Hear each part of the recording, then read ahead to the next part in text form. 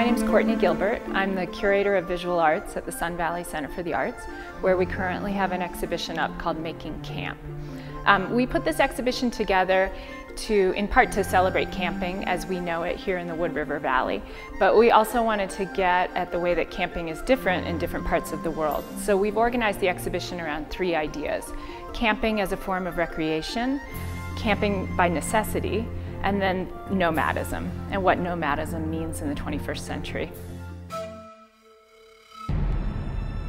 William D. Lewis is a painter based in Boise, actually, who works in a really kind of expressionistic style, heavy brush strokes, and very expressive in his use of paint. He grew up camping with his family, spending summers at his grandfather's farm in Alabama, and he's made a whole body of work kind of about the human relationship with the outdoors, including what we have on display, which is a series of paintings of a campfire, from kindling all the way to coals. Dead Out is the name of the last painting.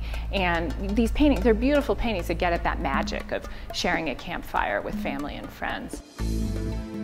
Another artist who's working with the idea of camping as a form of recreation is a painter named Richard Bosman, who he's based in upstate New York, and a lot of his recent work from the last 10 or 15 years has explored kind of nature in the Adirondacks and how people experience and enjoy nature in the Adirondacks.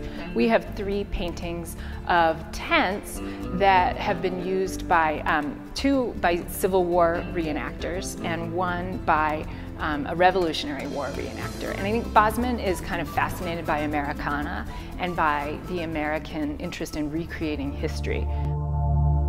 Josefina Gilisasti is a Chilean painter who also makes photographic projects. So when Josefina went to Marfa, she was struck by the visual similarities between these concrete boxes that Donald Judd had placed out into the landscape permanently and these temporary huts in Chile. And so we're presenting 4 pairs of photographs that kind of get at those visual similarities. And I think there's also an implied critique of minimalism, because minimalist artists claimed that, that their art had no meaning outside of the object itself, whereas these huts on this beach in Chile are of course rich with social meanings.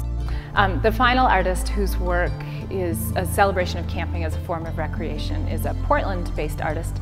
Brittany had a residency in Central Oregon in the middle of the winter, where she lived in an A-frame cabin. So the residency was in a way kind of a form of camping. And during her time there, she started quilting these beautiful tents that she calls landscape tents. So she'd taken a regular tent frame and replaced the covering of the tent with what looks like these abstract landscapes sewn together.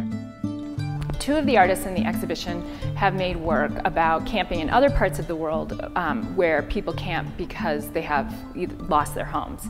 One of the artists, her name is Afrooza Migi, and she's a sculptor, but we're showing 2 of her large-scale drawings of refugee camps in the Middle East. And she started making these drawings after seeing photographs of camps in Pakistan after a major earthquake. And there's this interesting contrast between the attention and care she puts into the drawings and then the fragility of the tents that she's representing. Roberto Stevenson is a Haitian-Italian photographer who he grew up in Italy but now lives in Haiti. And after the 2010 earthquake there, he began photographing the tents that people who had lost their homes made. They show tents that have been built with a kind of aesthetic and a sense of care and thought that really conveys resilience rather than struggle. And he's very conscious of that. Some of the tents have electricity running in them. There's a sense that these tents are going to be, at least semi-permanent homes. So it's a very different kind of camping. And the final artist in the exhibition is a woman named Ranu Mukherjee, who lives in San Francisco, and she began a project a few years ago that she calls the Nomadic Archive. And she invited friends and anyone really to send her photographs of objects that represent nomadism to them. For each photo she receives, she makes a small painting on paper. And these works on paper are kind of a document of what nomadism means in the 21st century, in this age when people are traveling all over the world all the time and we're more mobile than ever. Mukherjee is also interested in traditional nomadic cultures in the 21st century and what happens to people who for centuries have camped as a way of life by choice, but now for a variety of reasons aren't able to do that. And so we're showing a film she's made, this beautiful haunting film that combines photography of real objects, rocks and textiles and jewelry, with digital animation that she calls Color of History, Sweating Rocks.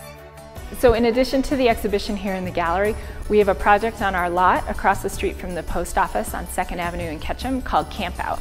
And it features 3 classic canvas wall tents that were altered by artists from Idaho and Wyoming. Earl Swope from Boise, Nathan Barnes and Mallory Kapmeyer altered a tent. They are based in Idaho Falls, and then Diana Baumbach, who's based in Laramie, Wyoming. So I hope people will go down to the lot and enjoy those tents too. The Sun Valley Center for the Arts is located at the corner of 5th and Washington in Ketchum, and it is open from 9 to 5, Monday through Friday, and from 11 to 5 on Saturdays, and admission is always free.